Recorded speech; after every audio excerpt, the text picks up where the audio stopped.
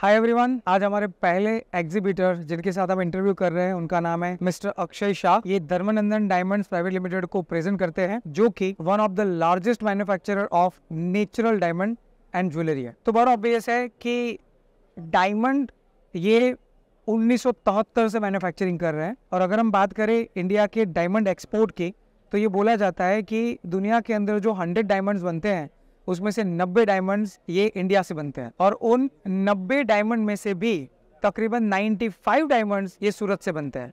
और आज हमारे साथ है मिस्टर अक्षय, जो कि one of the largest manufacturer of diamond है। अक्षय भाई, thank you for your time. Thank you. So what about you? All good, all good. I think. सो अक्षय भाई, सबसे पहले तो मैं ये जानना चाहूँगा कि आप iiJS के अंदर कितने सालों से अपने आप को एग्जीबिटर के तौर पर प्रेजेंट कर रहे हैं? So we have been since beginning. जब से iiJS start हुआ है, I think it's been 15 or 18 years. I don't know exactly, but the show has been there, and I think all diamond manufacturers, because all these large diamond manufacturing companies are since 1960s or 70s, and I just started, so definitely it was no brainer to take a part. It's a good journey. Super. तो अक्षय भाई ने बताया कि जब से iiJS start हुआ है तब से ये इनके पार्ट है और तब से ये पार्टिसिपेट करते आ रहे हैं। वन मोर थिंग मैं बताना चाहूँगा कि iiJS ये JJPC का स्पेसिफिकली वो ऑर्गेनाइज किया हुआ शो है जहाँ पे हम Indian jewellery and Indian diamonds को वर्ल्ड वाइड प्रमोट करने का काम करते हैं।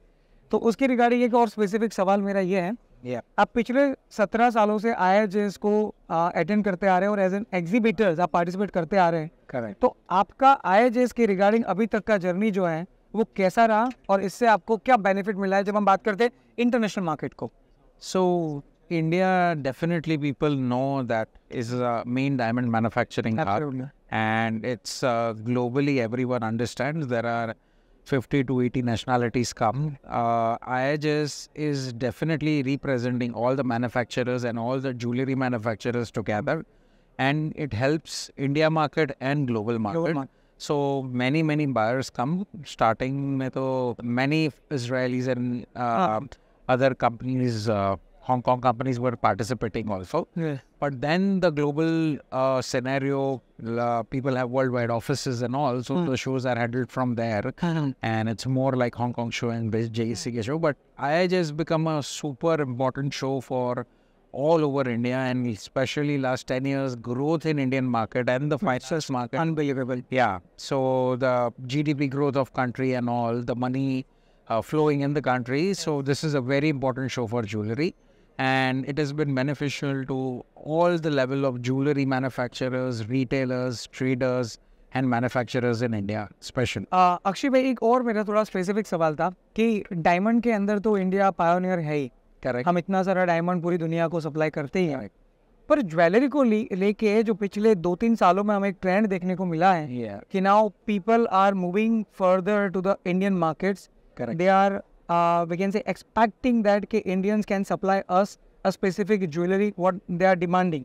Correct. And in that way I have seen that, I have observed that कि पिछले 2-3 सालों में हमने अपने मार्केट को बहुत डाइवर्सिफाई किया। पहले हम मार्केट के तौर पे यूएस देखते थे, इजराइल देखते थे, या यूके वजह से कंट्री देखते थे। Correct. बट अब हम ऐसे छोटे छोटे कंट्री में भी एक्सपोर्ट चालू कर रहे हैं जहाँ पे So डिमांड्स डायरेक्टली आ रही है। तो इसके बारे में आप क्या बताएंगे? yeah, it's been a phenomenal growth, and especially people understand that if diamond manufacturing can go to the world level, why not jewelry? Absolutely. And government has been very supportive. Lot of know-how has come to India last 5 years, and we have explored new markets like Canada, Middle East, if you see Australia, and there is great potential. So even some jewelry, even SEEBs, outside SEEBs policy in India, the other jewelry manufacturing hubs like Surat, Jaipur, Sachin, it's been phenomenal growth. And technically we are having the best of equipments, best of knowledge. So people are pumping in a lot of money to create that infrastructure for jewelry manufacturing. I think in next 5 years you will see our jewelry capabilities like Hong Kong and China and all.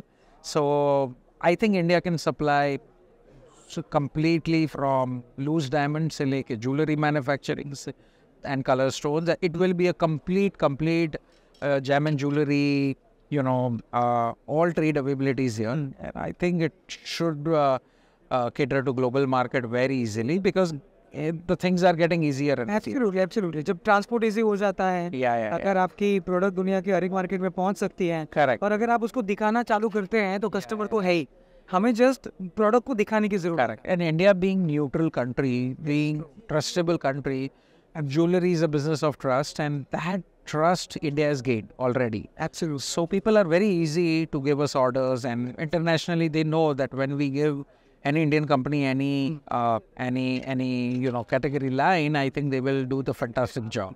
Definitely तो ये मैंने देखा हुआ है पिछले 2-3 सालों से, जिस तरह से मैन्युफैक्चरिंग के अंदर बायर की रिक्वायरमेंट के मुताबिक जो हम बनाना चालू अब कर रहे हैं ऑलरेडी, करेक्ट, एंड उसके सामने बायर जो प्रोडक्ट चाहता है और वो जिस लेवल पे चाहता है, जो प्रोसीजर के हिसाब से जो डॉक्यूमेंटेशन उनको चाहिए, जो क्लैरिटी डॉक्यूमेंट में चाहिए, ये सारी चीजें जो हम करते आ रहे हैं, QC level standards have scaled up.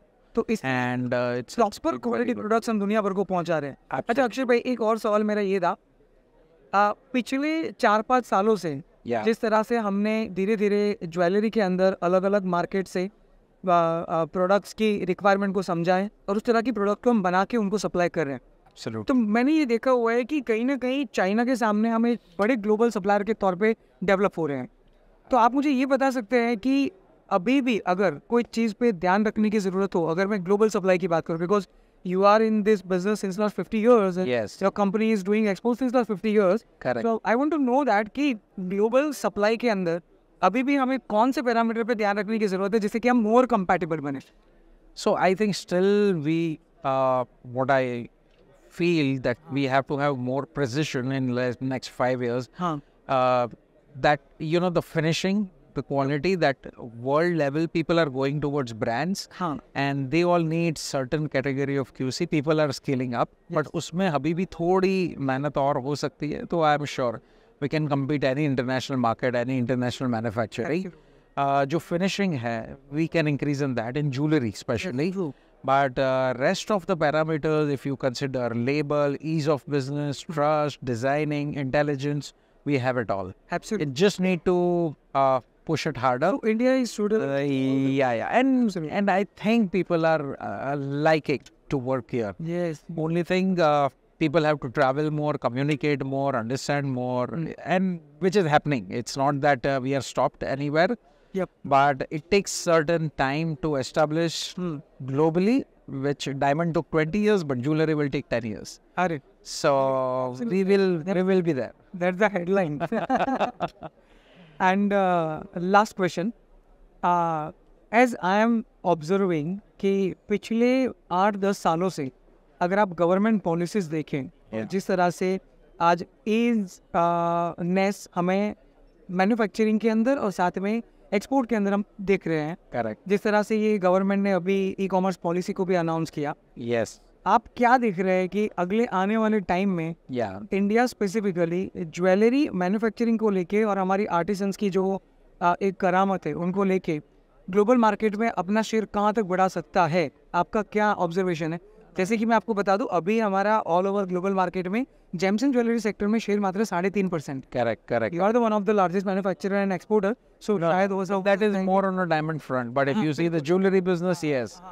So there are a lot of technical exchange happening with Italy, with Turkey, with other countries and all. And I think people have designers all over the world.